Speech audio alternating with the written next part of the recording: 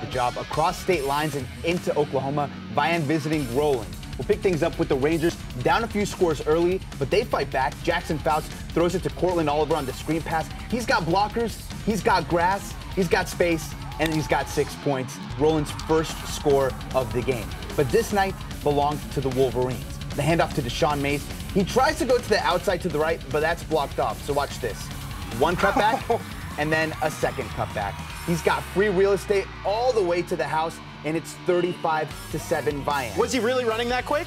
I think so. That wasn't sped up at all. That's just what your eyes made you think. But Mays, he wasn't done yet. Later in the game, if it ain't broke, don't fix it. Vian goes back to the Mays well, and it works again. Another nice game for the first down and a touchdown. Vian rolls into Roland and hangs a 50-burger. 55-21 the final for the Wolverines. Making me hungry there,